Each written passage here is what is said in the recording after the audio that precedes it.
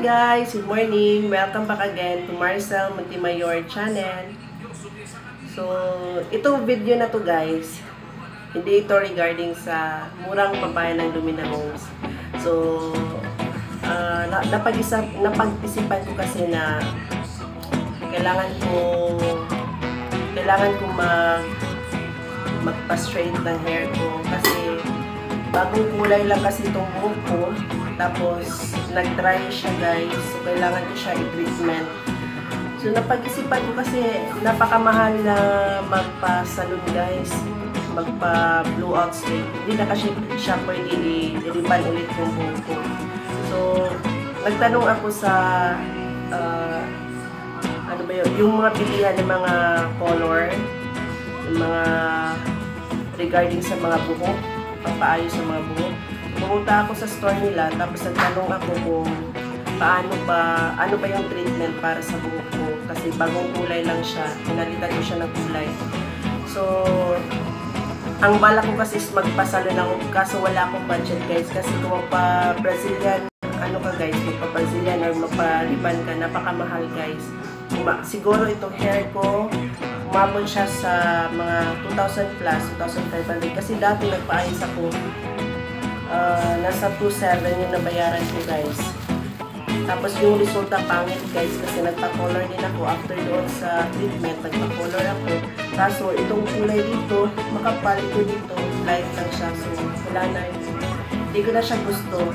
Kaya yun, napag-isipan ko na pumunta sa shop or sa store nila at bumili ng medicine. So nagtanong ako kung ano yung medicine na para sa akin sa treatment ng hair ko. So ito na siya guys.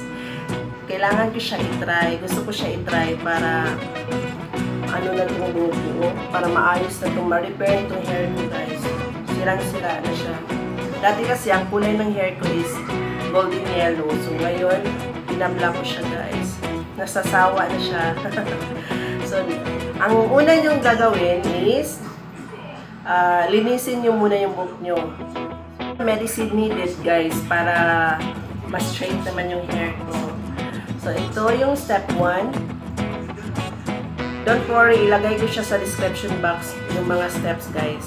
Step 1, step 2, and ito yung step 3. Yan, step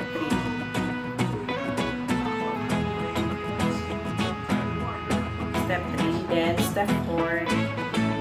The last one guys, step 4. Okay, so at ito, kailangan nyo siya ito guys. Mura lang ko ito nabili sa Watson.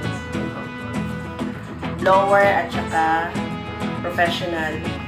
Ashley yung brand ng blower ito. Mura lang siya. Okay, then ito. Okay, so let's go. Umpisahan na natin guys. Step 1.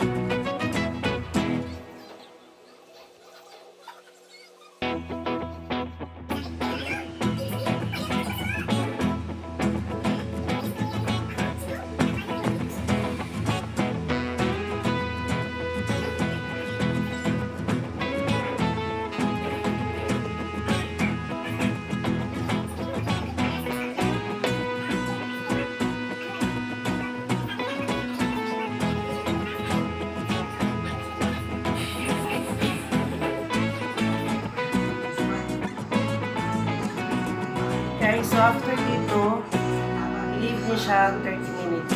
Then after 30 minutes, i-blow dry niyo na siya. Dapat patuyuin niyo talaga ng mabuti bago niyo i-plan siya guys.